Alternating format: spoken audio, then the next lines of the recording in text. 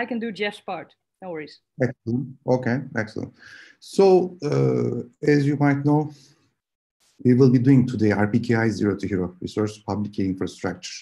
Very important topic, and we are all trying to increase the awareness. We are trying to help BGP security, Internet Global Routing Security, more awareness, and hopefully today's session will be helping all of us.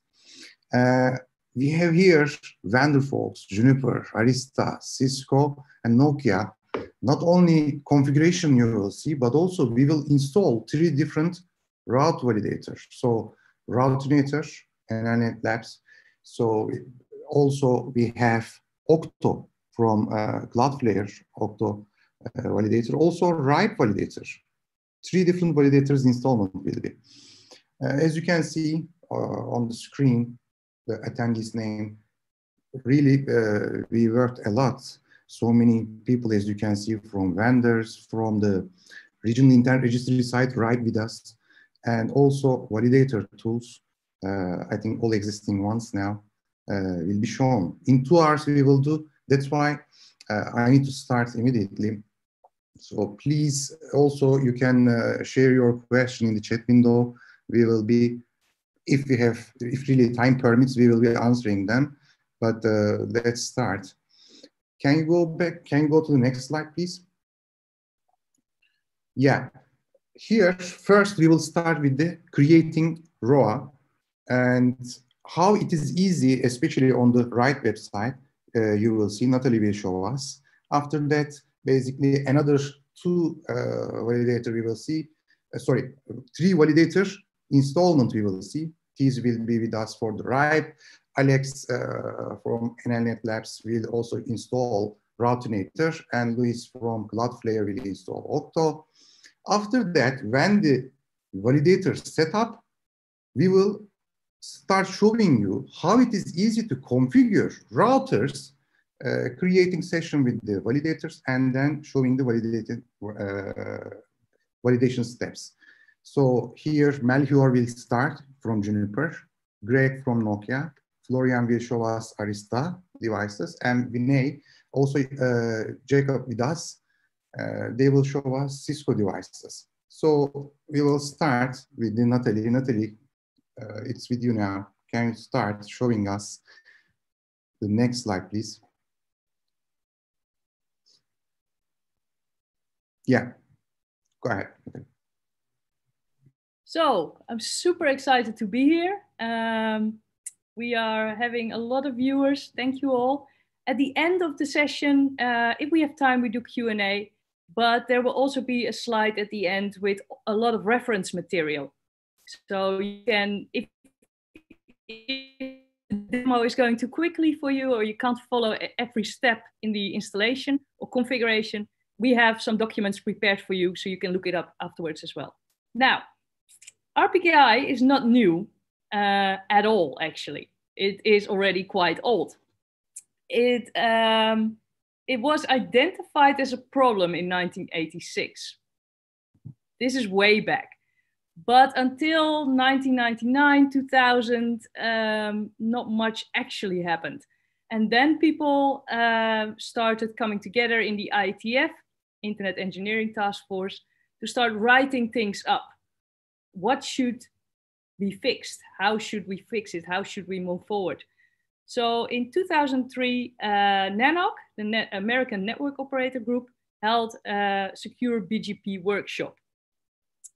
That was quite interesting. It led to a lot of discussion and a lot of thoughts on how to secure BGP in a more pragmatic way. So then, in 2006, RPKI.net was a software tool for Erin, and a PNIC, the Regional Internet Registry, started working on RPKI. So this is already still 12 years ago, way back. And for a long time, nothing really happened. It was just there, out there in theory. It's quite hard to define best practices based on just a theory. So actual implementations were needed for RPKI to mature. And this is what we see happening today. So in the last year and a half, 2 years, we saw a lot of traction happening. And that also had to do with the history of IPv4 running out. So IP addresses became more valuable. So we saw also more routing hijacks. And all that triggered more discussion on how to move forward with RPKI. Today, the CyberOps working group is still very active in the Internet Engineering Task Force and is still working on updating RFCs. Next slide, please. Also, let's not forget many large-scale networks operators, they are deploying. Day by day, we are seeing announcements for the RPKI. Yeah. Thank you, Orhan. So we hope you are next. And we hope you can help you with this webinar. And that's why the slogan we chose is Be the RPKI Hero, BGP needs you.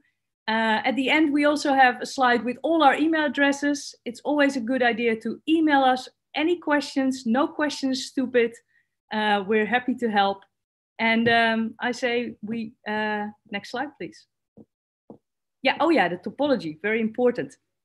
So what we have is the setup of RPKI, really, really quick, because I think a lot of you know this already. When you create a ROA, which I will demo later on, that ROA lands in a repository. And a repository is a big database together with all the other ROAs and other RPKI objects. And at the moment, there are a bunch of those repositories. And for example, with RIPE NCC and ERIN and EPNIC and LECNIC and EFRINIC. And all that data in those repositories, all those ROAs, they are collected by a validator tool. A validator is a piece of software that you have to install and run in your own network, because you're the boss of your own network, to make the routing decisions. Now, those validators, there's a bunch out there. Today we'll be demoing OctoRPKI, Routinator, and the RIPE NCC validator, but there's also Fort, and there is RPKI client for OpenBSD. Those validator softwares, they plug into the routers. And so they feed the data into the routers, where the routers can make the actual routing decisions for BGP. So the validators basically say, is something cryptographically valid?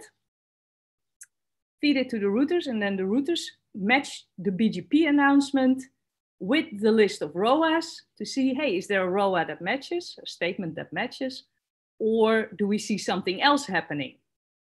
If something else is happening, so there is a ROA, but the BGP state does not match that, then we consider that as a BGP RPKI invalid ROA, and it should be dropped. That is the goal of this webinar today, is to show you how to drop invalid BGP announcements.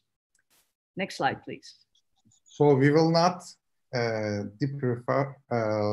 local preference decrease for the invalids, we will reject them. That's important, guys, rejecting the invalids, because I think we discussed before with Melchior actually, just decreasing the local pref as a policy in BGP policy for the invalids will not help you at all. So let's continue, and that's why in today our configuration on the routers will be rejecting invalid policy. Okay. Natalie, it's your time again. Please show us how we can create ROA. I know it's really easy, especially RIPE website to do that. Let's see how you are defining this length, how basically we are creating ROA on the RIPE website step by step, please. Yes, thank you. So my name is Natalie again, and I will show you how to create your ROAs. A ROA stands for Route Origin Authorization, and it is a cryptographically signed statement about which AS number should originate which prefix. There are two ways to create a ROA. The first way is to use the user interface from your regional internet registry, like RIPE, LECNIC, EPNIC, ERIN, EFRINIC. But if you prefer to run your own certificate authority and store your own keys, you can install a software package called Krill and create your own ROAs there. But today I will demo the RIPE NCC member interface.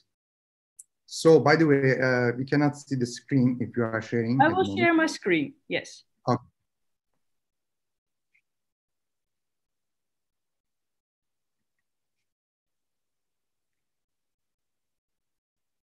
So I think now you should see the member portal of RIPE NCC, right?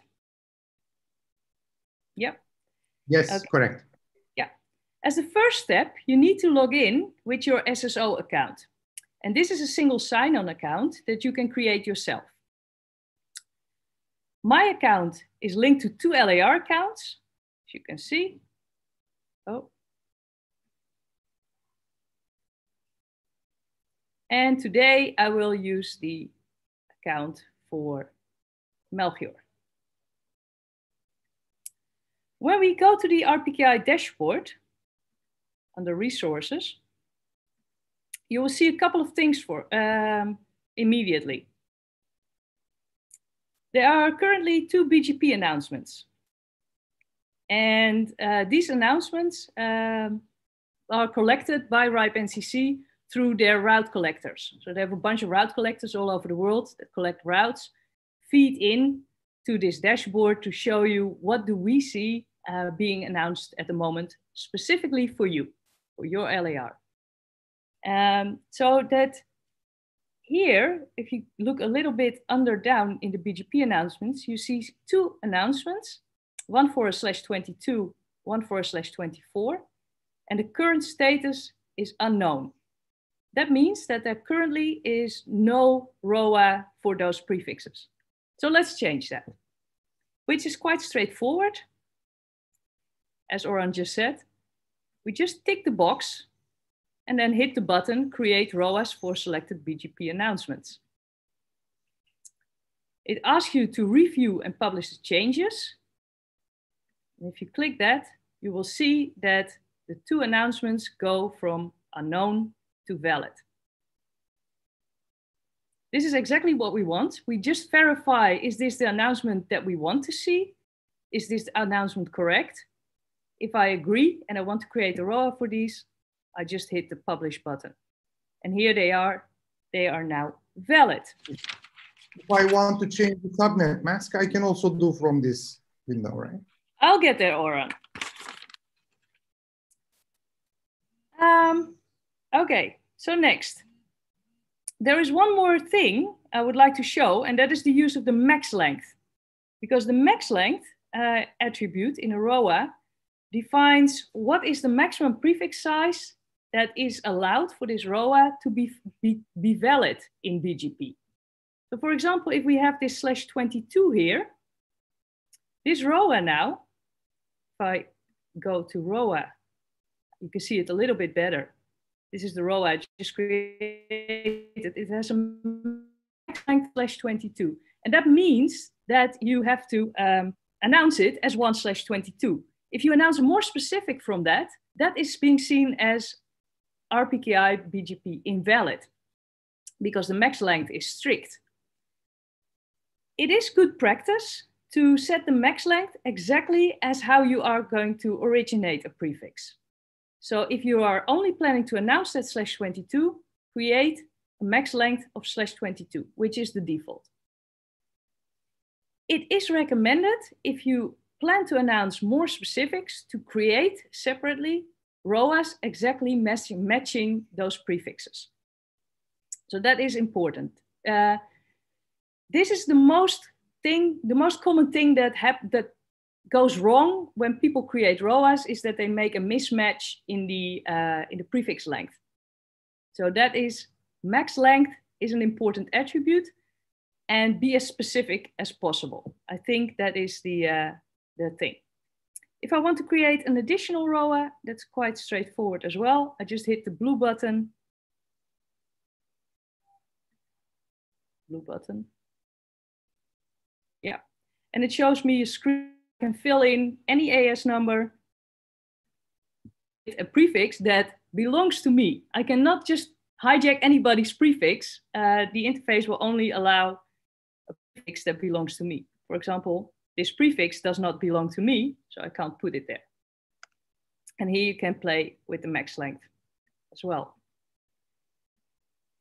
that concludes my demo. If you have any questions, my email address is on the slide later. Back to you, Orhan.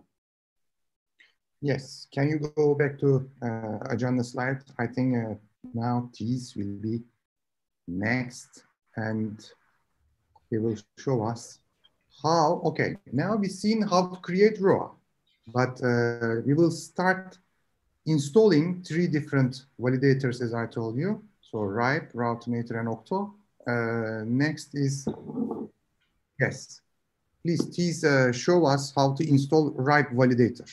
Now we will see the prefixes there from different regional intent registry, 5 regional intent registries we have, as you know. So we will see those entries in those. All validators actually, maybe different implementation, but at the end, number of states will be almost same in all the validators. So can we start? I will share the screen now. Excellent. And you will see yourself in the loop, I think. No. Yeah. Okay.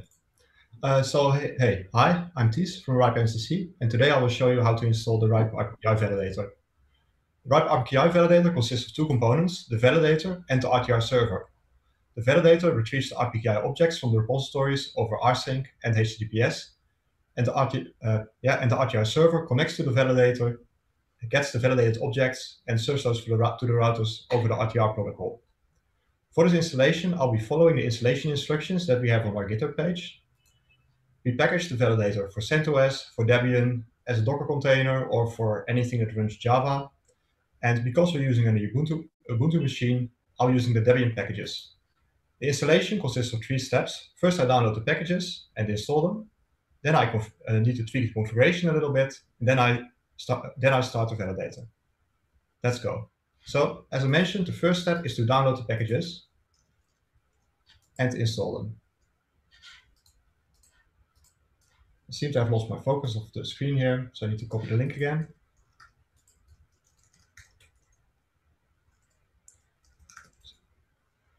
So if you do a live demo, you need to be sure that you actually can copy something.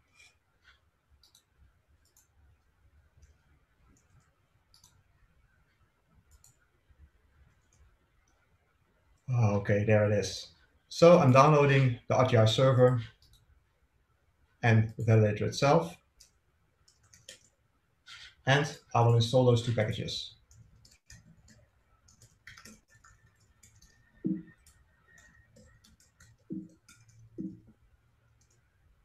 During this installation, the dependencies of the packages are also installed, and that includes Java and some other tools that I needed.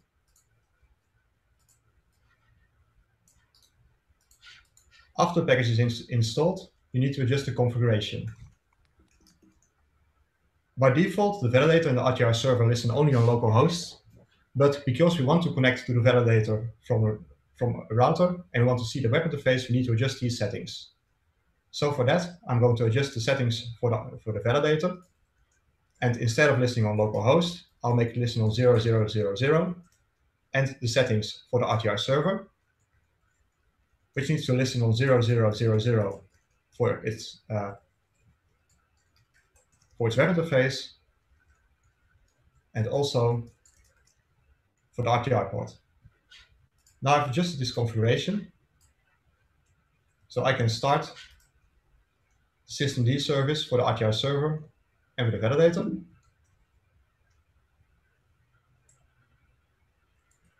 Well, I enable them, then I start them. And let's check that they are actually running while checking the systemd log file.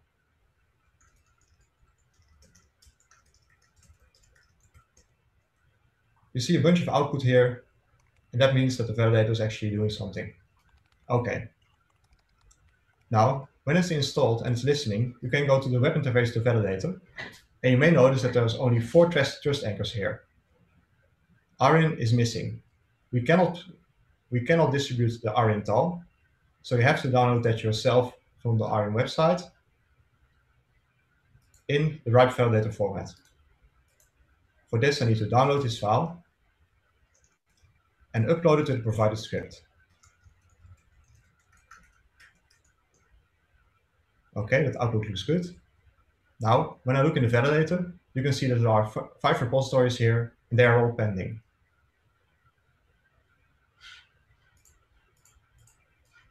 If I take a look at the monitoring of my backup instance, you can see that the validation run takes about 15 minutes. So in about 15 minutes, the validator should be ready, and it should have the new ROA that Natalie just created. If I take a look at the backup instance itself, you see a validator that already has finished loading the ROAs, and you can see all the repositories that are there. And if you open a repository, you can see the amount of objects that come from there, and the invalid objects. And for an invalid object, you can also see what validation errors or error occurred, and what error and where the object is from. So in which repository it's located. The validator can also show you all the rows that it knows about. And in this case, I will look up the row that exists for a test range for which there are invalid announcements. So when we look up the test range, we see that there's a ROA for AS196615. But if we look at the BGP preview, which uses the BGP announcements seen by the routing information system, you see that there is an invalid announcement. And when we open that, you see that there's an announcement for AS12654, but that there's no ROA with the matching AS, but there's a ROA for this prefix. So this announcement is invalid. Yeah, this is my demo. Let's continue on with Routinator. So thanks, Thies. What we've seen here, our install was required extra effort, it seems, and I am expecting same thing for the other validators as well. And I am basically wishing to hopefully see also Arin in the list and not extra step for this. So next, I think Luis will be showing us Octo, I think, right? So Octo validator, I think should be. I can show Octo RPKI, but I thought it was Routinator. I can. Just a second, let me see in the agenda. Actually, yes. I could have been wrong. Routinator will be Alex. Will show us Routinator. Okay, Alex, are you ready? Yeah, I can do that. I'll share my screen and I'll give you a demo of Routinator. Hi, my name is Alex. I work at the NLNet Labs. I will be demoing Routinator whilst I keep my cat out of the screen. I should do. There we go. All right. Can you all see this?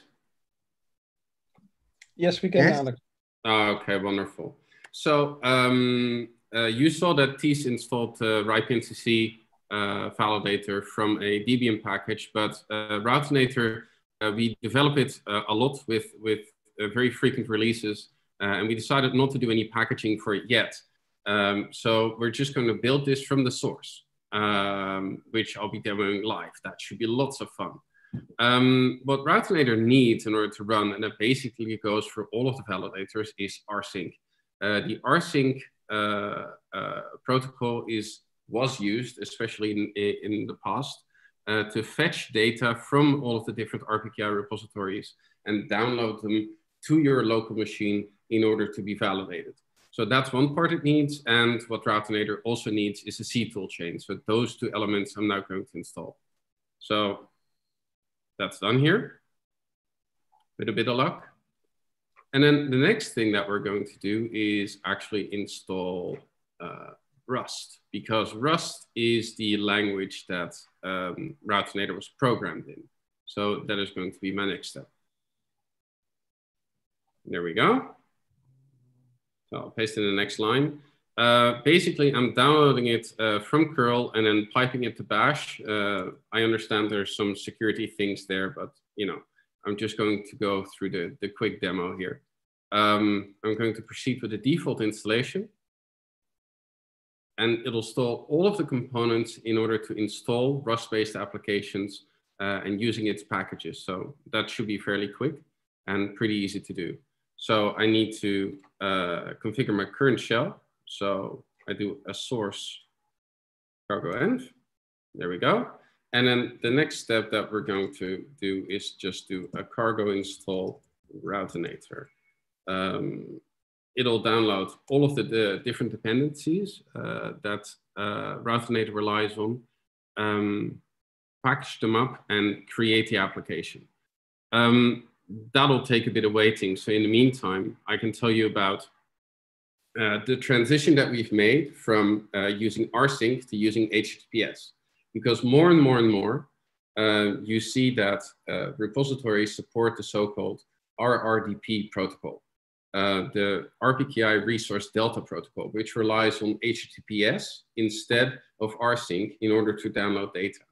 And the great thing about this is that you can use a content delivery network and that kind of thing in order to distribute the data. And it really decreases the load on all of the distributed systems.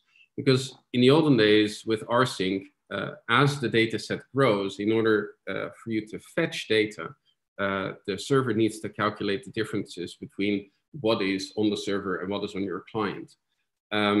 And all of the RPKI repositories got hit more and more often as more and more people start installing RPKI validators and also fetching data more often. So what we see in the wild right now is that about 1,000 validators are installed in production worldwide, and they are hitting the repositories on a temporary basis. The RFC in the IETF says that you should fetch at least once an hour. That is something that is done by quite a number of organizations, but you see that the desire to get fresh data is pretty big. And it's actually quite reasonable right now to fetch data once every 15 minutes or once every 10 minutes. So that is also the default that RouterNator has adopted now. If you start it up and you don't change anything in the configuration, it'll fetch every 10 minutes by default. When it does the very first run, it'll download 500 megabytes of data. All of the RPKI repositories combined contain 500 megabytes worth of ROAS. But in order to install an update or to fetch an update, it's usually only just a couple of kilobytes. So it's actually quite light once it has its initial data set. You can see that I now installed the package. And the next step is for me to initialize the application. Now, I do this by typing RouterNator init. And the first thing it'll do is give me an error message, or at least a warning. As Ties just explained, Aaron does not allow the redistribution of their trust anchor locator completely freely. So you have to download, or you have to go to their website, read the terms and conditions, and if you agree to them, then you are allowed to download the file. It's an explicit thing that you do. But they also give the option to build this into your software application as long as it's a clear, non-ambiguous thing. It's in people's faces. And that is basically what the init command does. It says, look, you have to make a decision about the errand tile. If you want it, then you have to explicitly write that you accept the errand RPA, and then you're good to go. And that is provided that you read that PDF file with all of the terms and conditions. So I'm going to do a RouterNator init accept errand RPA. And now it created the cache directory for me, where it's going to download all of the different ROAS and certificates and all of the cryptographic data. And it created 5 trust anchor locators for the 5 different regional internet registries. And the last thing I'm going to do for this demo is to start up RouterNator, and I'm going to give it a -v, so it shows some verbose logging. I'm going to start it up as a server, and I'm going to enable the RTR server on port 8323, and I'm going to enable the HTTP server on port 8080. I'm going to fire it up, and the first thing that you'll see is that it connects to all of the different trust anchors and starts downloading data. This will take about 10 minutes, and after it's done, or whilst it's ongoing, you can see in the browser that if I go to the web interface, then it says that initial validation is still ongoing and I have to wait.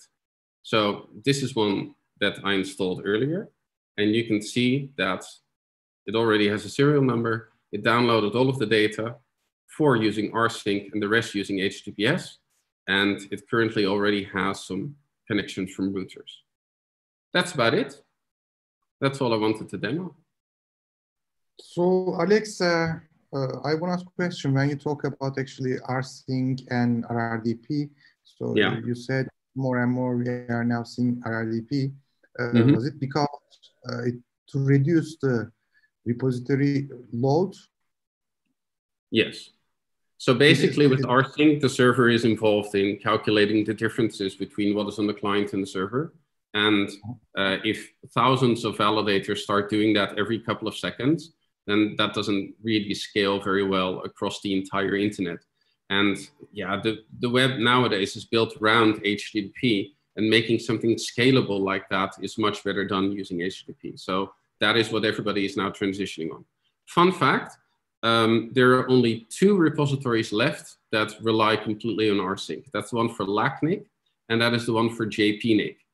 If those 2 repositories update to RRDP, basically we could be running validation without rsync at all. By the way, in the meantime, initial validation has completed. So now I downloaded the 500 megabytes. The serial number is 0, and it will now send out a notification to routers that they can start fetching data over RTR. So Routinator is now ready to go. It's serving data to routers. Now, Routinator is ready as well. When we configure our routers, will we connect to your server as well? Yeah, it's totally available. Yeah. So I guess now Louis is next. Yes, Louis, please, can you show us Octo? Yeah. So from Cloudflare. Okay. Yeah, I'll stop sharing my screen and off you go. Thanks, Alex. Thank you very much. Hi, everyone. So I'm Louis from Cloudflare, and I'll demo the installation of our validator, which is Octo RPKI. So I'm going to start sharing my screen in a second, and here you go. So what you have to know with our validator is it comes into 2 pieces, the validator part and the RTR server part. So the RTR server is the part that talks to your router. We chose this system to distribute. We put the Go RTR at the edge on our POPs, and it fetch a JSON file, which is produced by the validator. So we have this distributed model so that we are actually as close as possible to the router. And while we have the validator in a safe place that we monitor and keep an eye on. So the RTR server, the RTR part is very simple, very lightweight, so it can be embedded on the router. It can be put on the server. But here in this demo, I will put the validator and the RTR server on a single virtual machine. So both are available, both tools are available on github.com, cloudflare/GoRTR, and Octo RPKI is available on /CF-RPKI. So you have multiple ways of installing it. I will show you the Debian package version. At the moment, we have 2 virtual machines. One is already running with the Docker version, but I will not expand on this. I will just demo the Debian packages. So let's start with GoRTR. So first, once you go into releases, you will get the Debian package.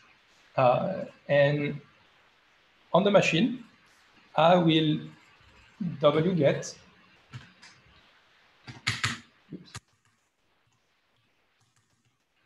Like I lost the connection.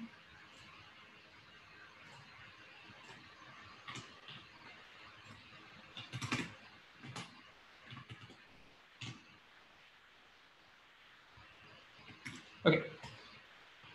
So I will wget the package and GoRTR. I will install it.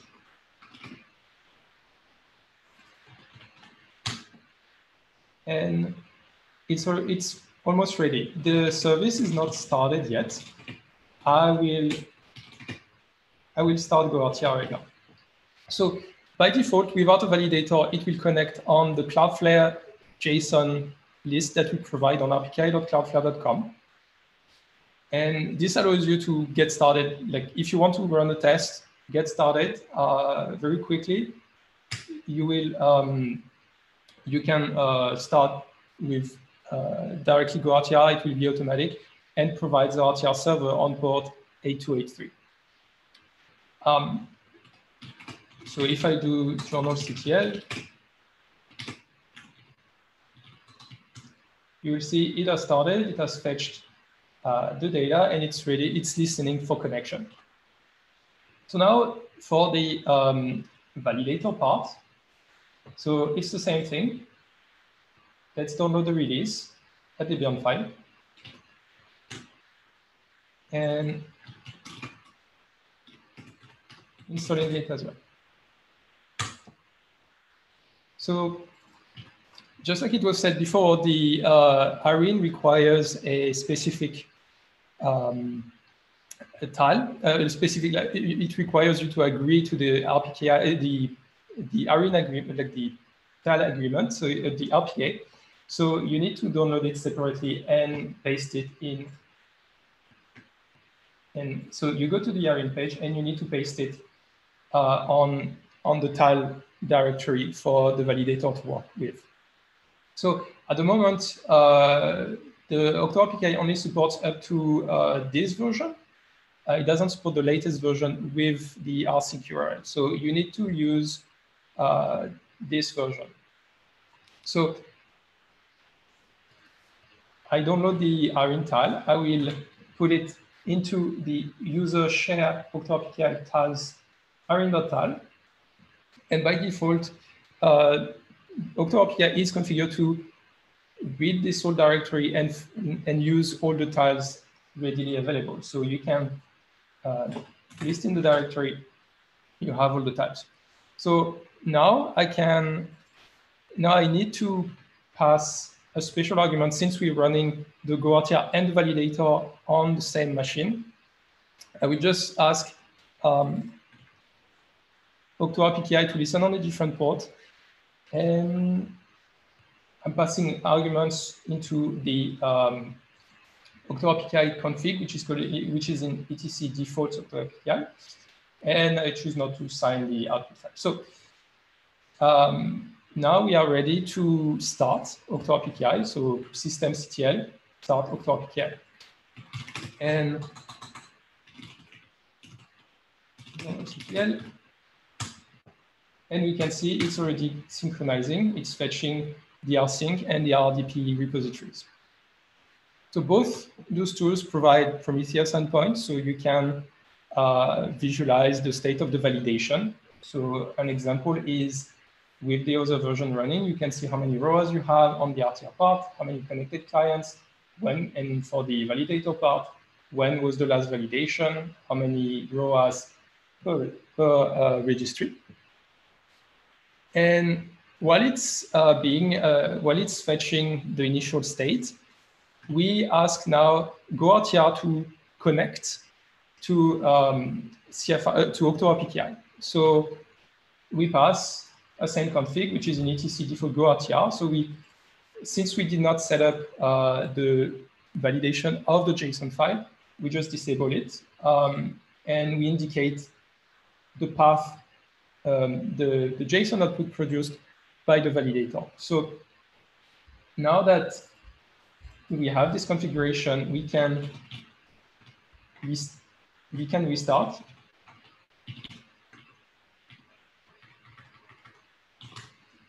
And we will see it's restarted. And at the moment, it's not the output.json is not available because it's still fetching. But once it's ready, this will refresh and you will have all your ROAs available. So you can track, and I will refresh currently, and you should have, it should collect soon, at least, the output of the validator, and well, it doesn't seem to be available right now. And you're good to go. Now you just have to configure your routers to GoRTR and on the port 8283. Guys, I think Luis, it's done as well. It's really in 30-35 minutes, we install 3 validators. It is really easy. And meanwhile, by the way, we have been discussing some technical things. Now, actually, thanks for showing this, Luis. I am sure we have some documentation how to install step-by-step installation guide type of documentation, right? Excellent. Yes. So before we start configuring the routers, maybe or we start, I think there are a couple questions. Very fast, let me read the question and also get the answer. Natalie, I will also want to discuss just one of them, one of these questions with you. I want to ask a specific question to you, please. First one, this is important because people might confuse. High panel, do we need to include our downstream ASs in ROA? Basically, no, because you only need to include your origin AS, not the downstream AS. Every AS, they will create a ROA for the prefixes from their autonomous system, not downstream, upstream, which actually brings me to our discussion. I have a video on my YouTube channel or YouTube channel with Melchior. We discussed ASCON approach for the PET validation. Actually, he wrote that draft. There are different things, but we are talking today origin validation, specifically RPKI. So definitely, when you create a ROA, you need to create it for your own prefixes, for your own AS, not downstream. Another question, this one I want to discuss with Natalie, please. Can we create ROA for a prefix that can be announced by more than one ASN in case of DR, DOS redirection, etc.? Multiple ASNs are allowed, but is there any limit? Natalie, what's the procedure if we will create the ROA for multiple ASNs? Yeah, no, that works. Yeah, ROAs can overlap, and also ROAs can have different ASN, but you have to create a different ROA, so a different statement, basically, for every prefix if you have different ASNs. So if you have prefix /24 with ASN 1, you have to create that ROA and a separate ROA for the same prefix ASN 2. Okay, this one was nice. By the way, we have 3 validators shown today, and there was also a question, which ones, based on the statistics, most of them are used. I think Routinator a little bit more than the others. If I want to use more than one validator, and I think for redundancy, I should use 2 at least. But is there a reason to use 3 of them? What do you think, Natalie? Well, I would ask the validator people, but for redundancy, I would pick two different ones. Okay. I will discuss this with Melchior as well. Thanks, Natalie, for the answer. Melchior, are you ready? Yep, I am. Excellent. So let's start. Let me share my screen. So you should see my terminal now. Yes. Which is logged into so by the way, I'm Melchior Almans. I work with Juniper Networks. And so I'll be demoing how to configure RPKI origin validation on a Juniper router. In this case, it's a virtual MX. And as you can see, we only have a very basic configuration today we're going to start with. So we have configured a BGP with one neighbor. So let me show you actually the configuration, how it is done. Actually, the configuration of the validators is really easy. So we configure a group, or in this case, 3 groups and 3 validators. And then we commit that configuration. And as the validators are already set up, we will immediately see validated ROA payloads coming in. So this will take some time to get them all in. Oh, there, this is finished now. So let us continue configuring some policy. And I'll copy paste that in right now. This is quite a lot. So let me change the output a little bit. So what we'll be doing is now that we have the database filled, the RPKI database, we create a policy which takes actions based on the validation state. So if we start at the top, we see a term which is called valid. So if we receive a BGP announcement that matches against a valid ROA, then of course we will accept it. The second term is called invalid. Basically what we want to do, and that is what we discussed, Orhan, Jeff, and I in another webinar 3 weeks ago, is that we want to reject invalid announcements. So we have a policy that if a BGP announcement matches or doesn't match with an existing ROA, then we reject it. That could be invalid ASN, so invalid origin ASN, or incorrect max length. And the third term is unknown. Unfortunately, there are still quite a lot of routes that are not covered by a ROA, but as we do need those routes, we will accept them. And the last 3 lines you'll see is basically creating the communities so we can also tag the routes. Now that we have a policy, we of course need to apply that policy to our BGP session, and that is basically this last comment I just entered.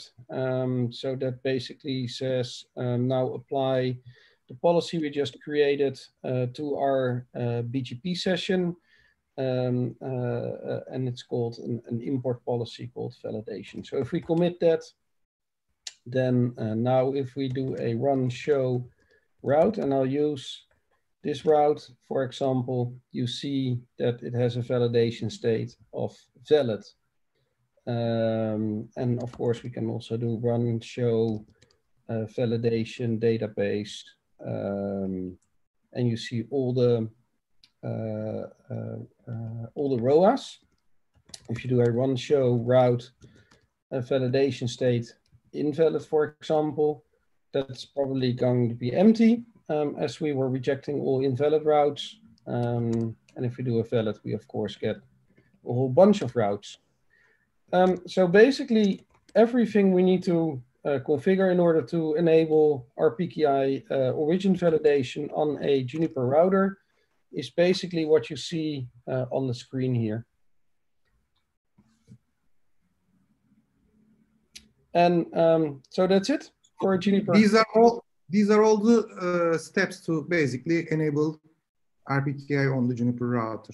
But yeah, exactly. It was very fast. So it was very fast. What we will do now? So we are going basically ahead of time. I think a couple of things we can discuss. We have more time than we planned. No worries. So for the same question, Melchior, at the moment, and other vendors also will configure those 3 sessions. So why 3? Why not 2? Or let's say, why even 2? For redundancy, what else do you think? Also, in this case, I configured 3 sessions because, of course, I wanted to see if all 3 validators were working.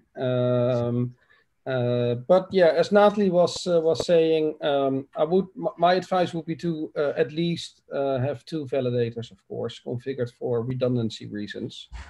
3 could be more redundant, but then 2 would be enough. Melchior, what happens when you receive conflicting information from different servers? That's a very good question. It came from the White House, I see. Nice background, Jeff.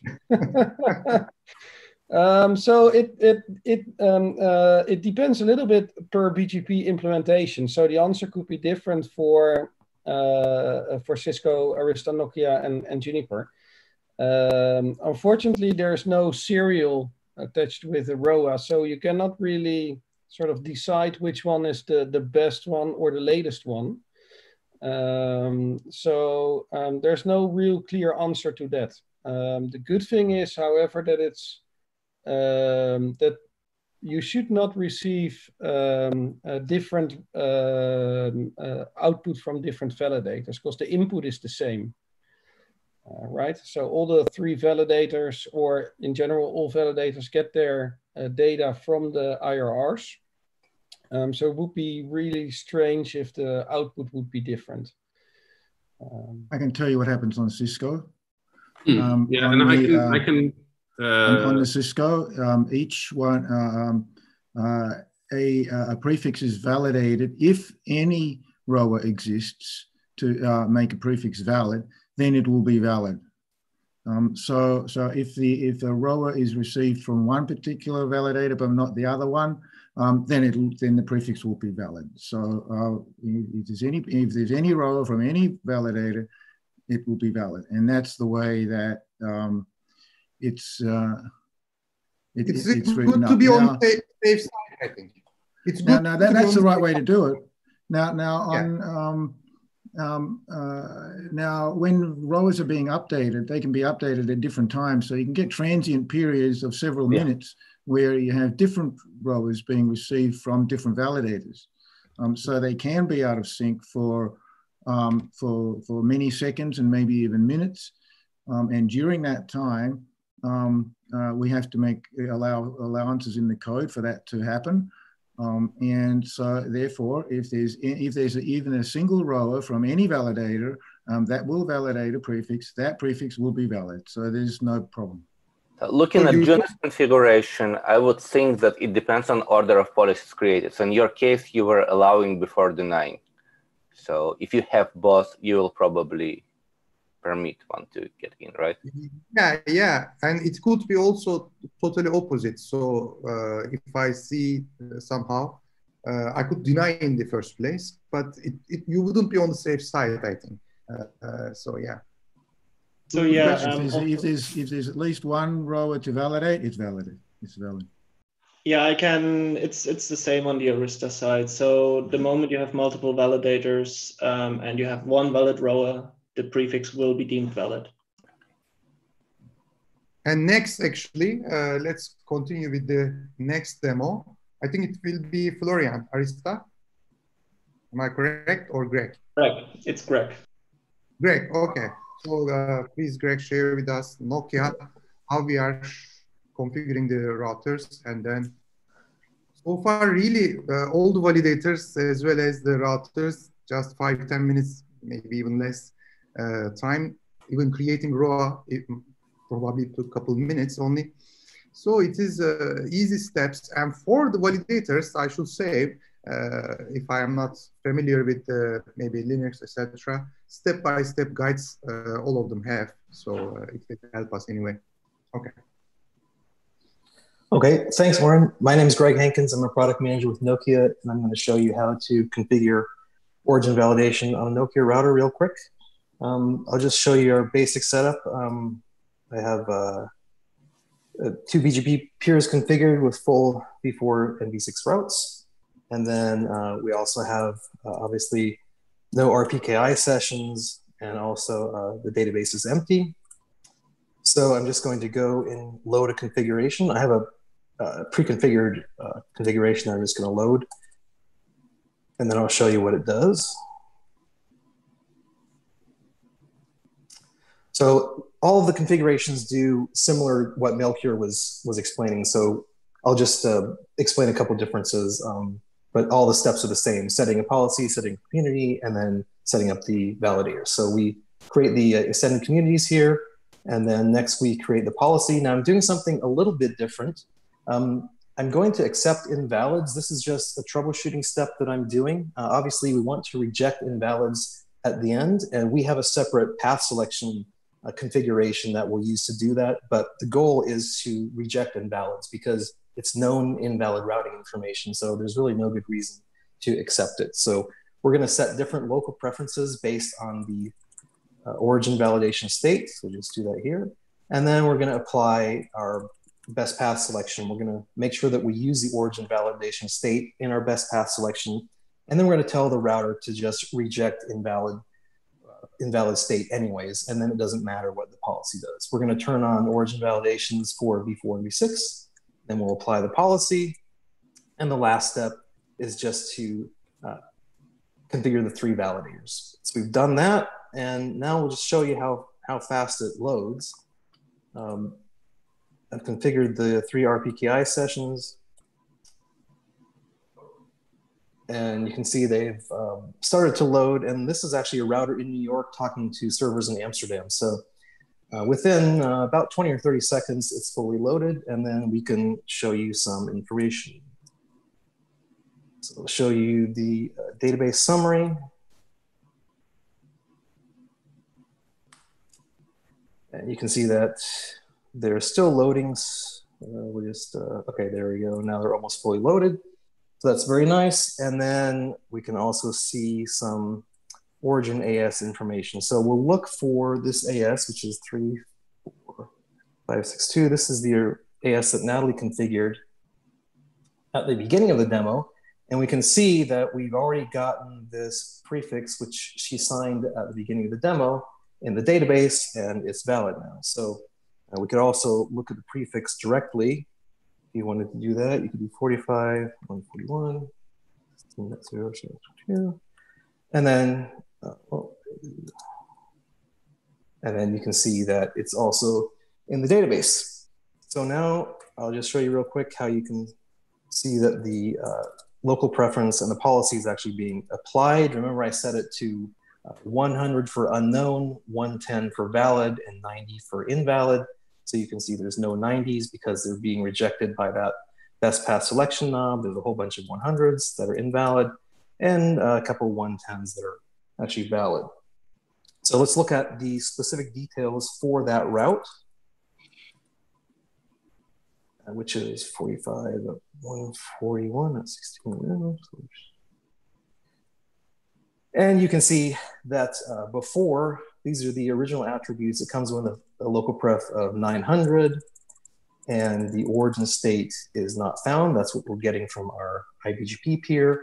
And then after we apply the policies and run it through BGP route selection, you can see that the local pref is 110, which is valid. We've added that extended community that we set, and you can see that the origin validation state is now valid. So a couple more show commands. If you wanted to see the different states, so we can look at all the different states for origin validation. So let's just look at all the invalids. This is a step I added for troubleshooting. In case you just wanted to see how many invalids you're getting, you can see there's quite a lot. And actually, if we just run it through, if we disable pagination and just let the router run the command, you'll see that there are actually about 4,000 IPv4 invalids and about 450 IPv6 invalids. So that's a good indication that there is quite a bit of invalid information in the routing table. And it's probably a good idea to turn on origin validation because you're gonna remove a significant amount of invalid routing information that you don't want in your routing table. That's all I had. Okay, thanks, Greg. Basically, these guys are very easy. I am now thinking we really took a lot of risk. These are live demos, both validator people and also vendors. They are doing live demo, and we are seeing it just works and very fast. I think it was around 133,000 prefixes we are seeing, and global routing table for IPv4 unicast, I think around 800,000. So it makes more than like 15% of the prefixes. I think now we have ROA, right? So, and increasing. There is one question before we move to Arista configuration. By the way, time-wise, we are going well, and I like some questions. Many questions are good, but some of them are very long. That's why I'm not reading them. Alex, maybe we can discuss this question with you. You answered that, but also for the live audience, we will be sharing this recording on YouTube channels, RIPE, Orhan YouTube channel, etc. We will be sharing, so later on people can see.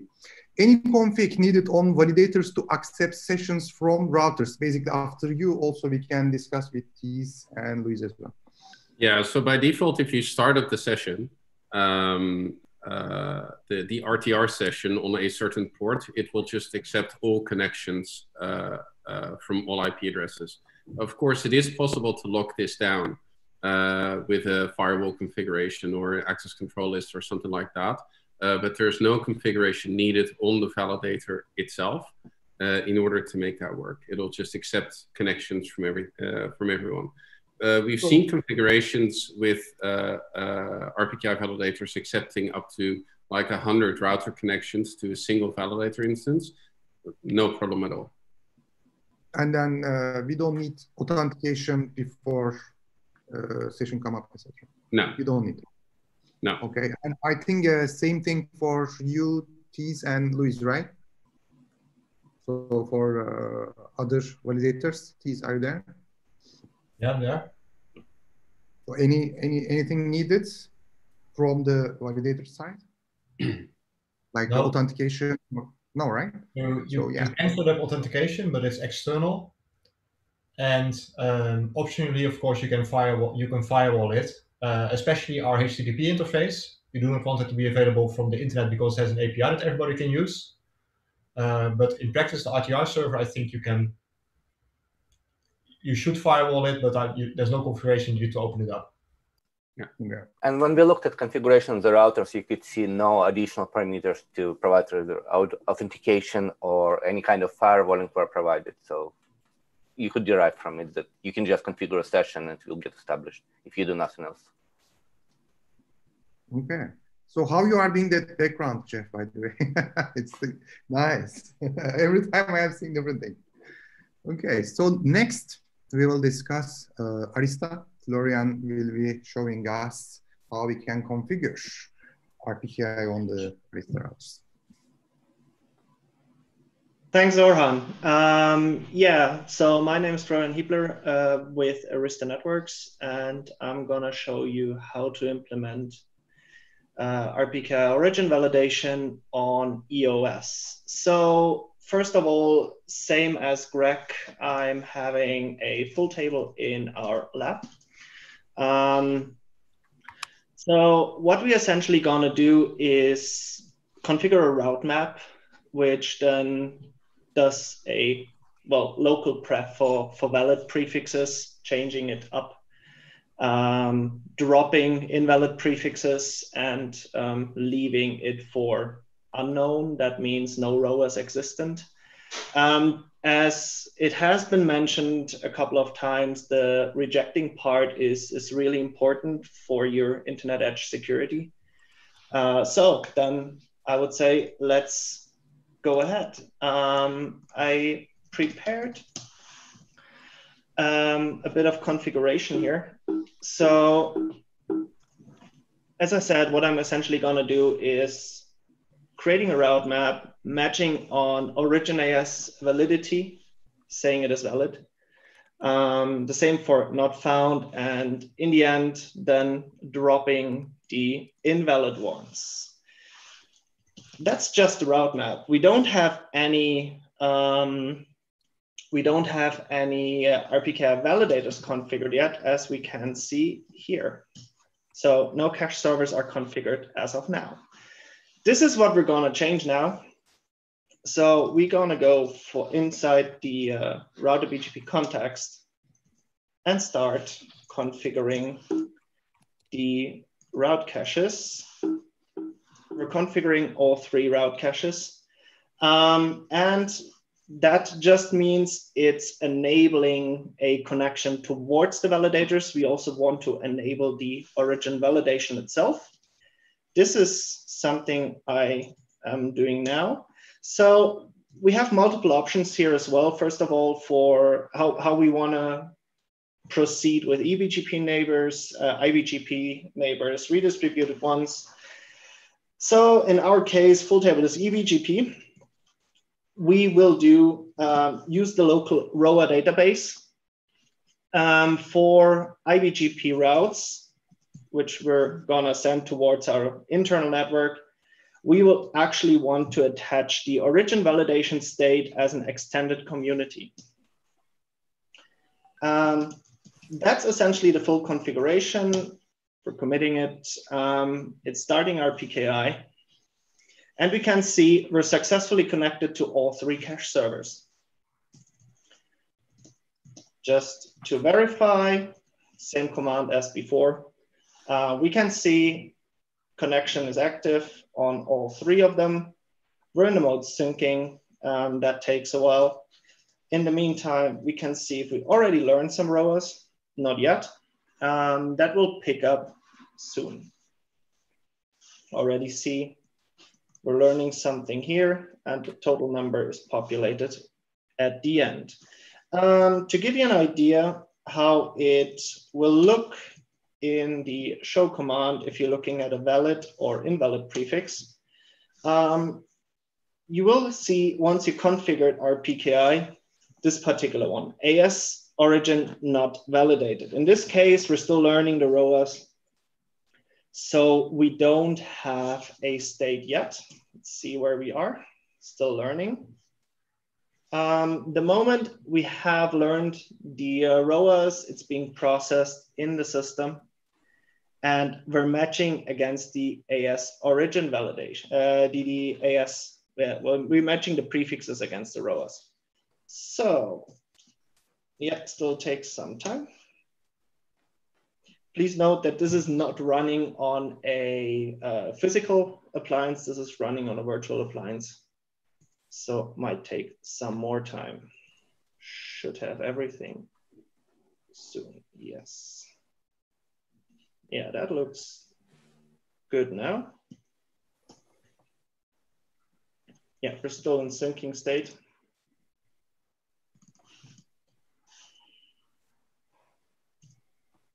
Yeah, and there we are. So we matched against the ROAS. We see slight difference here. And this is essentially what Alex and Jeff mentioned earlier on.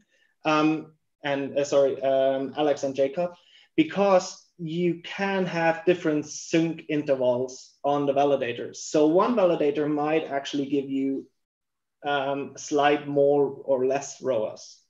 This should catch up within probably 5 minutes. I think 600 seconds is the default on the ROA refresh time on the validators. So let's see if, yeah, BGP is still processing the ROAS now.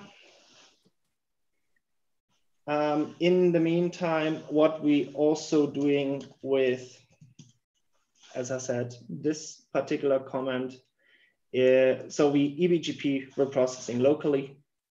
IBGP, we're adding the extended community for origin validation state. To accept it on a neighbor, we would need to also say IBGP community instead of send. That way, we would use the RPKI state origin state validation to accept, drop, or, well, to flag the prefixes accordingly. And there we are, it's done now. So we see origin validation for 1.1.1.0/24 is now valid. So you can also have a look how many prefixes, for example, are invalid. Let's see.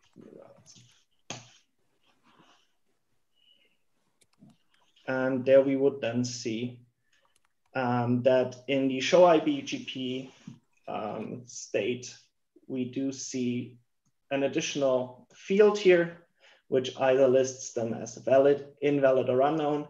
And this is just stated in front of the prefix. So that is my demo.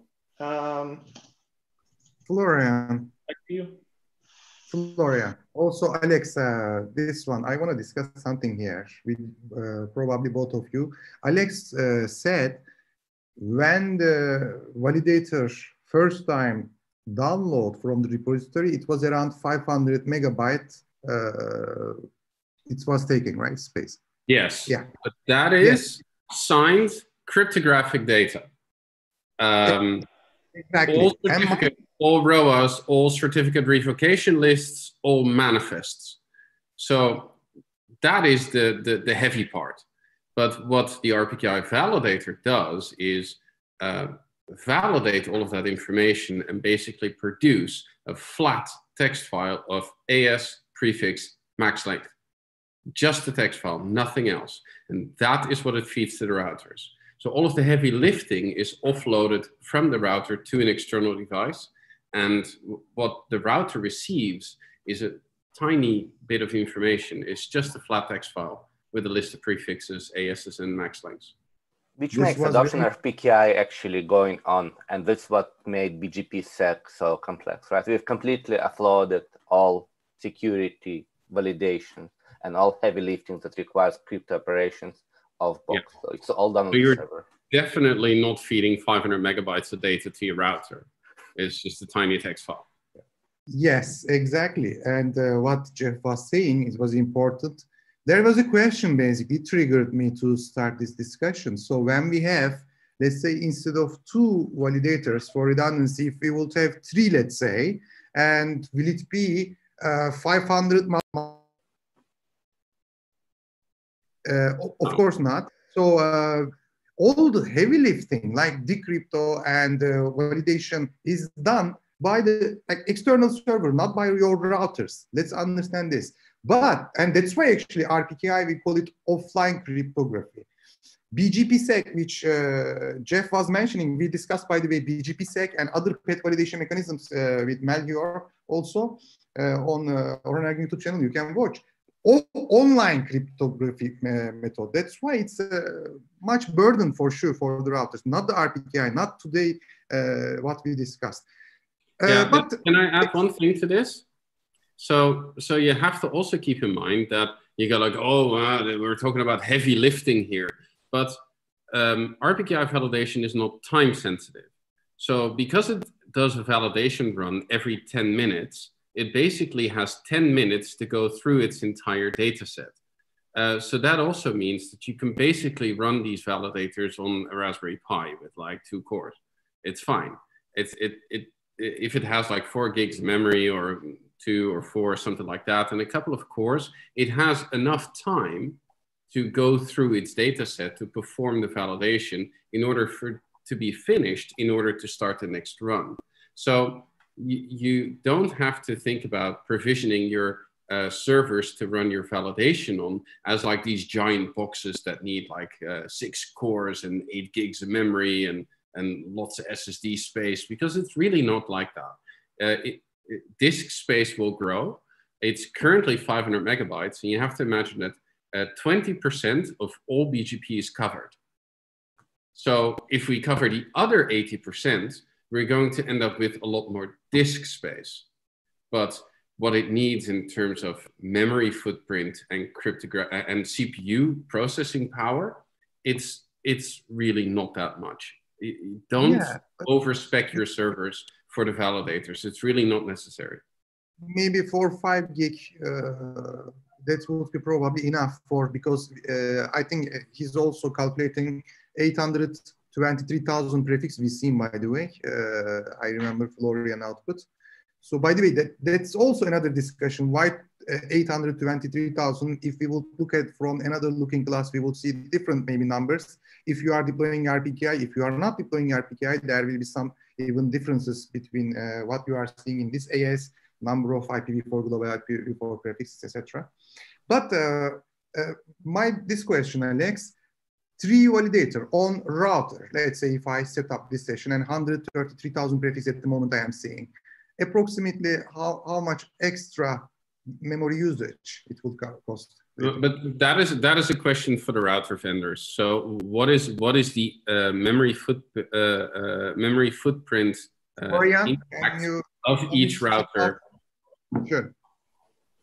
Florian, maybe. That is a very good question. I could only tell you how much I use right now. But yeah, very good question, as I said. Probably, I don't know, Melchior. So, but I well, think I've just looked it up. I'm currently using with 3 validator sessions configured, 70 megabytes of memory. 3 of them. Yeah. So I have 3. the 3 sessions still configured. So I have in total 467,000 RV records, which results in 143,000 prefix entries, blah, blah, blah. And that results into 70 megabytes of memory utilization. Yeah, I can chime in. For me, it's like 75. Okay, 75 from 3 validators, and as of 2020, when we receive from each validator around 130, 140,000 prefix, and 130, 140,000 ROAS, by the way, is around 15, I think 15-20% of 800,000. So even if it increases, it's not much a job, too much work for the validators, and not at all for the routers itself. Actually, instead of 3, even if you configure it 5 different validators, it wouldn't be a problem. But generally, I mean, this is not a problem at all, even number of session wise. It generally is a design rule. I tell people 2 is company, 3 is crowded. So 2 is enough for redundancy. But anyway, it's your preference. Next, we have Cisco. We will see RPKI configuration on Cisco routers. We have actually Jacob and Vinay, who will be doing this demo, guys. Yeah, hi. So I'm Jacob Height. So I've worked on the RPKI on Cisco XR for some time. However, Vinay has recently been working more on it than I have. And so Vinay has prepared a demo, so he will take it away. Go, Vinay. And thanks, Jacob. Thanks, guys. Yeah. Yes, I'll go ahead.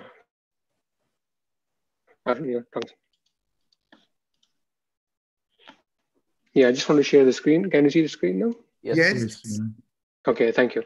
So basically, I will try to show some of the basic things with RPKI on Cisco routers. So we are using the XRv9. So I'll try to connect to the validators that were configured in the session earlier. So as you can see, there's no RPKI server right now configured. So we'll go into the config router and router BGP. I'm using this router BGP here, IDS number and stuff. So if I can show the commands that will be configured. So basically we need to configure a simple configuration like this. So basically it's going to be a server IP address that we need to know. So I'm using these 2 IP addresses, and the transport is either, in this case, it's a plain text transport TCP with the 83.22.3. We also support the SSH transport also for the connection here, which would require username and password for the this thing. So I'm going to just configure that here, and then I'll commit it. And we can see the summary here. I think that right now it's not established.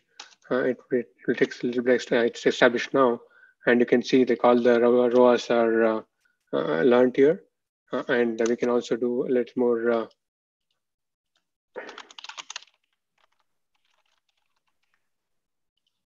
detailed output like this, which shows the server and the details of everything here. It's in established state right now, and on the 747. So the same thing. So I think we have downloaded all the ROAS here, and for IPv4 and v6. This is the one we were using for the routinator, which was set up earlier. I will try to use a little bit of a different topology now. To basically go over a few more steps actually. So we were thinking of using this kind of a topology here. So basically we have a routinator here, which is going to give all the ROAS for us. And then we have this topology where we have a XRv9K here talking to an external BGP neighbor here, and then talking to one more internal BGP neighbor here. So that way we will. I want to show like when this outside node actually sends us a invalid prefix, we compare that with the ROA and how we reject it and as invalid, and how we drop it. And in other cases, how we can control the best path, the calculation also, depending on the validity of the state, the validity of the states. Let me just share that one. And it will send the extended community in the IBGP. Yeah. So I'm just showing the three boxes here. So this is the EBGP, which is basically talking to the routinator, and this is the box which is talking to which is the peer ASR XRV9K, which is talking EBGP with the box here, and this is the one which is going to send the invalid prefix to us. So I just added the invalid prefix over here, so that here this is one of the invalid prefix that is being sent here. So this will send a prefix of 136.0.0/16 with the AS number of 1, which is going to be invalid prefix, and our router will detect it and drop it and things like that. And also I will see that it will not be used in case when the best path actually there's no other option, but the only one there, we still will drop it actually. So, and this is the other internal peer which we are going to display the advertisement. So I'll start with the. So we can see the summary here for the this thing. So we have one routinator connected here, and I can show you the details of the thing here. So we have like around 133K.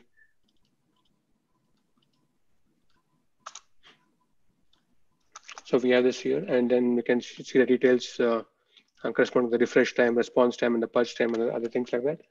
And also we can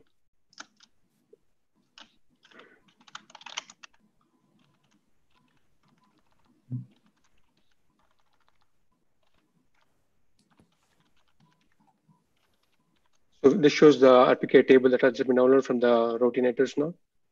We can see all the details of them. And the same thing for YV6 also, we can see them. So this is the one which is downloaded from the routinators, and they're in the database right now. And then we can show you the.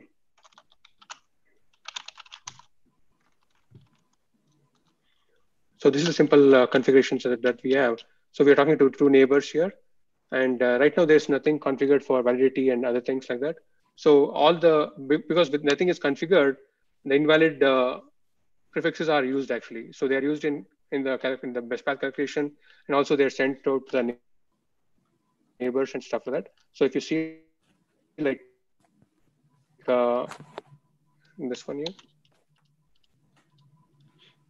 so if you see the prefix here, so you can see this is the one which is downloaded from the routинators now. This is the actual correct one.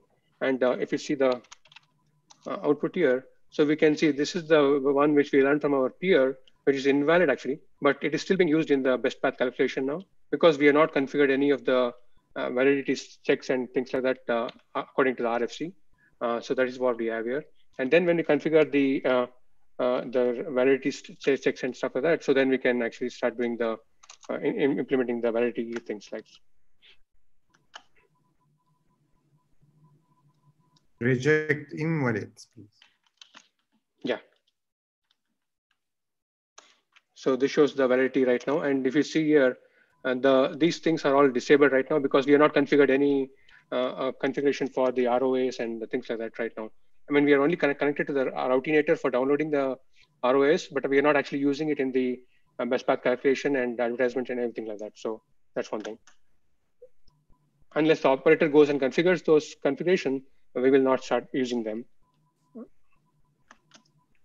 So I'll show you what the configuration that we configure basically. So this is what we configure. So this is basically showing like we configure the origin validation enable. So which basically says that we need to start using the validation ROAS and stuff like that now. And also this will say that we can signal the extended community to the internal neighbors and stuff like that. So that is done now. And if you see in the. So we have to enable it because we can enable it in different VRFs as well. So we need to enable it in a specific VRF that we're using. Yeah.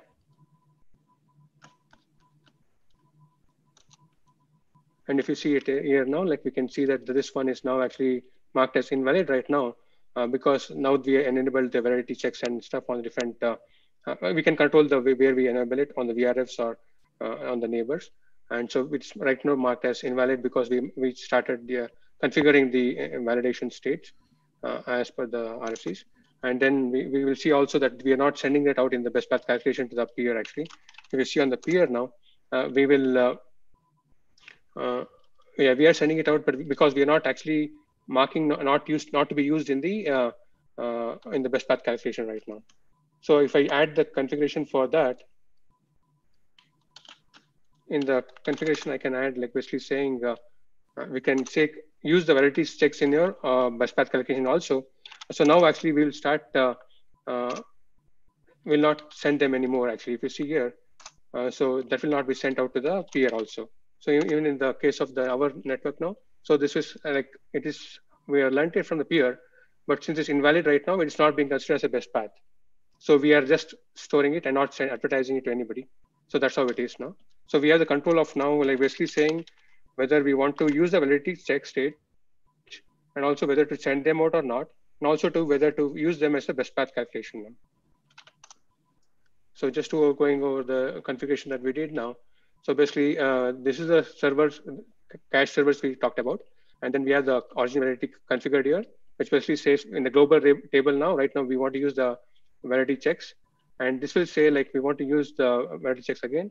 And for the best path calculation, we want to use this one. That's what it's saying. And this is saying that we want to signal for the internal neighbors also whether the extended community is present or not. So that's what it is showing here. And if you can see here, we can see so that prefix is not learned over here now. And also we have one configuration which basically says that in some cases, maybe we want to allow the invalid states also. That's what I wanted to show here. Basically, you can say some cases the operator wants to force a invalid also to be used in case of the best path calculation. We can do that. And then we can basically say like, so it's going to be used now in the best path calculation now, but it will still be marked as invalid, but it will still be used in the best path calculation now. So in the sense, like if you see the community being sent out, it will say actually it's invalid, but it is still sent out so that the controller and the operator can control in a way that he wants it. So it is being signaled here, and it's still said as invalid, but she's being used in the best path calculation still.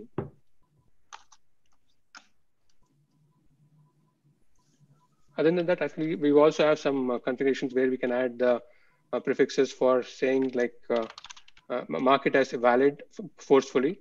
That's also other option that can be done by the operator now. So those are different options we have. Let me just show that one for quickly to complete the demo. So we can say like this, and we can in the row was now. We can configure a thing called as so RPKI route, that whatever we were saying, we can mark it as like a valid route. Right now, for example, if you have any lag or something in learning about the ROAS, we can do this way. So that way we can, so that way now it's not labeled as invalid anymore, and it's also being used in the best path calculation. And if you see on the peer now, so you can see it is marked as valid now, and that way you can control, you have the full control over the validity of the states now, and depending on what the use cases are. So this is a manually configured row on the router that is not imported from the server. Right. Yeah, and other thing is like we can do the VRFs and stuff like that also here, and we have the netconf yang and other and the route mechanisms policy. About the route policy, the test for the right. invalid. Yeah, let me show the local preference. Yeah, let me show the route policy here.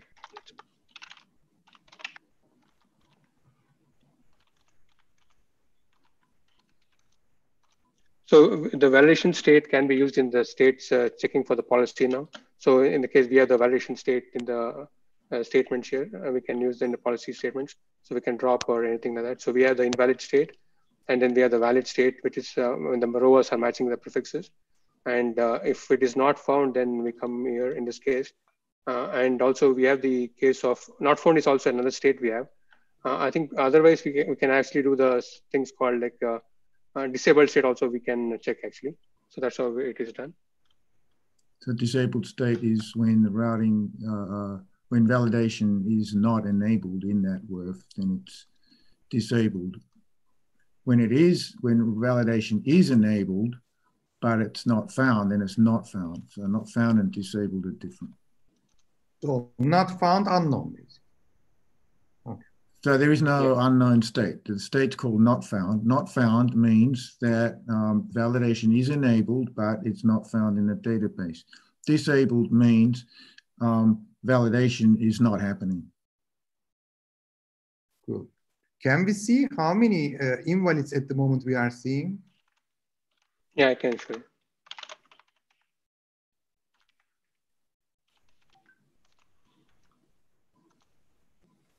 So right now, I think I have marked at the invalid one. I just had one invalid actually because that one is being marked as valid right now. Because I can go to the one with the in the other one we can do that there. We can do in the demo network we had that. So that one we can do it here.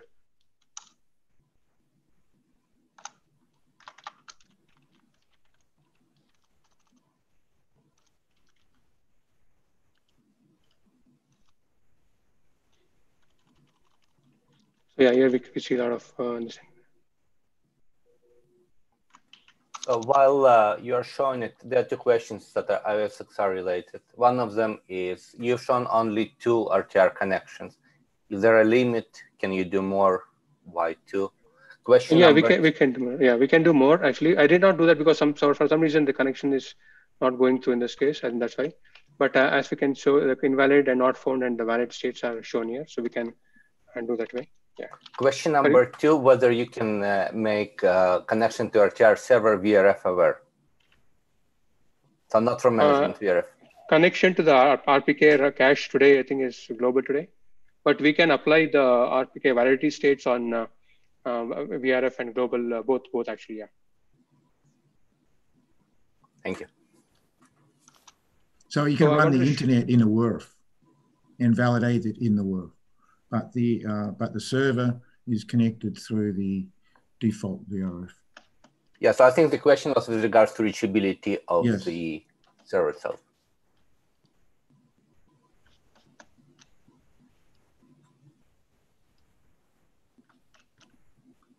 Yeah, just last I think just to the validity state this thing. So just for showing it, I can show the RPK route policy here. Okay, it's not happening. Okay, I think I can just show it in the document here. So basically, this just shows the validity state. Basically, we have the invalid, not found, and valid.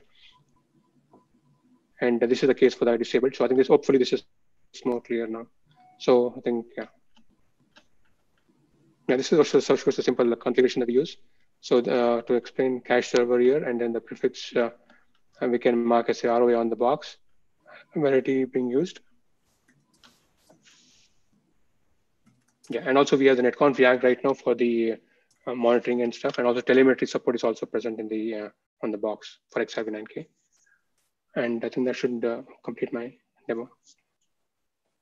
Thank you very much for that. By the way, can anyone say how many invalid prefixes at the moment we are seeing? Around hundreds of them, right? So if I think hundreds of them already there. So there's a question, in fact, valid question I want to talk about a bit.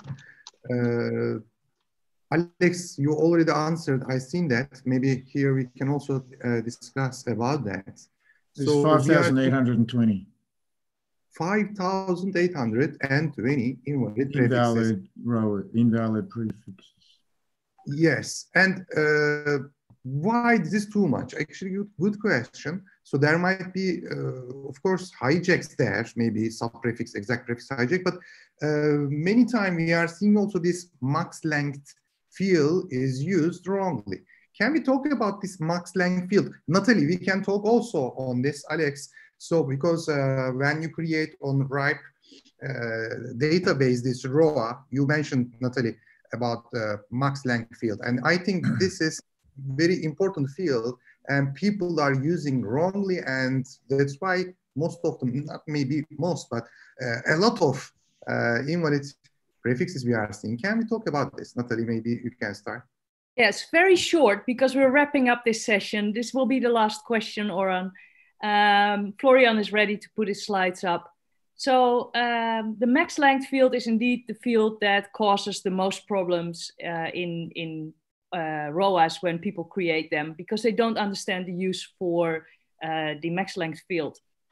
So that is why we recommend to set the max length strict. So put the max length exactly the same size as that you're originating.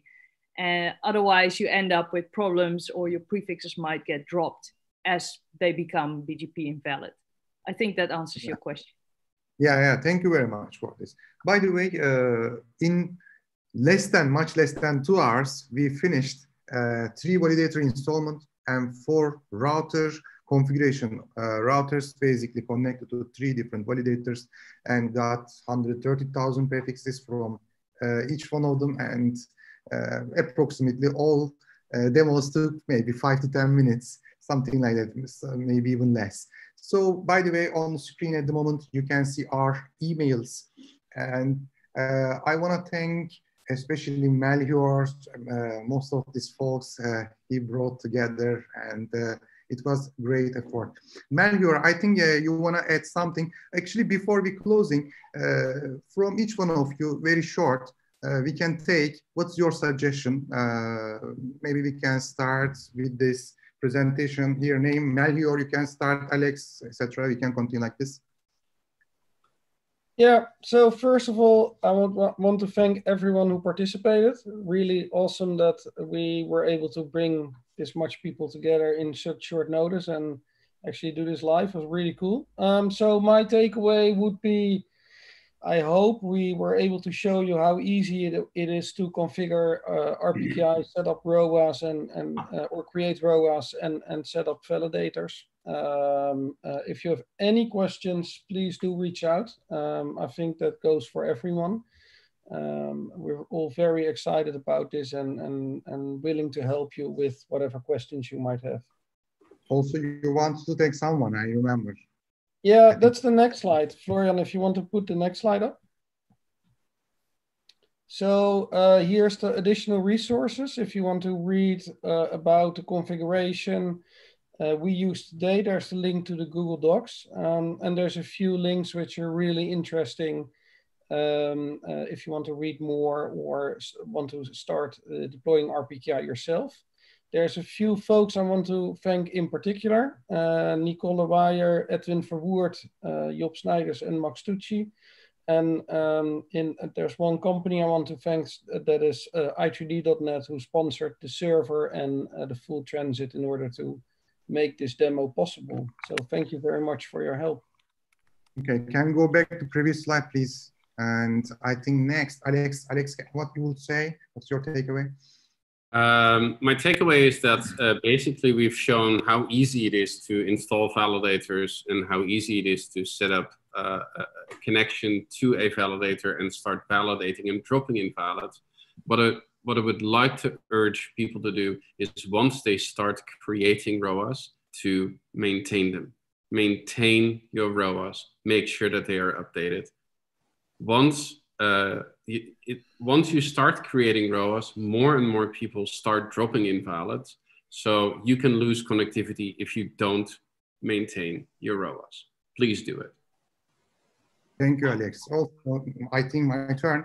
Have a look at MARNs as well, mutually agreed norms, definitely. And they are all aware, they helped also for this webinar to be happening. We have, because there you can see lots of filters, etc. We talked today origin validation and RPKI specifically. We talked also, I talked with Jeff Tanstra and Melchior on specific pet security, pet validation aspect, ASCON draft actually. And we have other videos also on YouTube channel, but you can follow me on LinkedIn. I'm using Orhan Ervin, please add me there. So you can follow up all our updates. Jeff and Melchior, we are producing some videos. Also, we have other like Alexander Asimov, ASPA draft, BGPsec, lots of things. So I want to produce more and more this kind of videos, not only RPKI but also BGP, other security side, pet validation, etc., please follow up by connecting with me on LinkedIn or that's it. So Greg, what's your takeaway, what you would suggest? I just wanted to add my thanks to everyone. I mean, this literally came together in a couple hours. So I think it was great that all the live demos worked. I would just urge everyone to go and look into RPKI deployment. There have been several presentations over the past year or so by large providers analyzing the impact of dropping invalids. And the general conclusion is that there's no impact. So as we said earlier, there's no reason to accept invalid information into your routing table, and you should just start dropping it. Good suggestion. Invalid reject in the beginning we said, but some people we are seeing also, maybe even transit operators, probably they will transition to invalid reject policy, but let's see, hopefully. Jacob. Yeah, hi. Thanks for Jeff for inviting me, and Melchior in particular for the support you've given me with this demo. I would say to people who want to implement RPKI that in Cisco on XE and XR, we've had it for many years, in fact. And I think I think probably the hardest part is do not invalidate your downstreams. So if you sub-allocate your prefixes, make sure that you that your rower does not invalidate your sub-allocated prefixes, so that your downstream can issue their own rowers. And even if your downstream does not issue their own rowers, make sure you do not invalidate them anyway. That and the max length helps with that. Actually, no, it doesn't. No. Your downstreams have to sign the rowers. Otherwise, your row will invalidate it.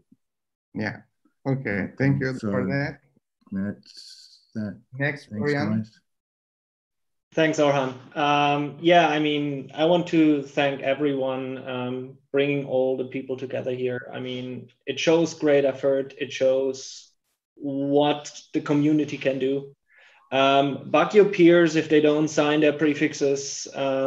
Make the internet more secure and drop invalids. And therefore, I'm actually handing over to Tees. Yeah, it was a really awesome demo, I think, and I really hope that we could show you all that this is not as hard as you may think it is. It's not that scary. You can configure it.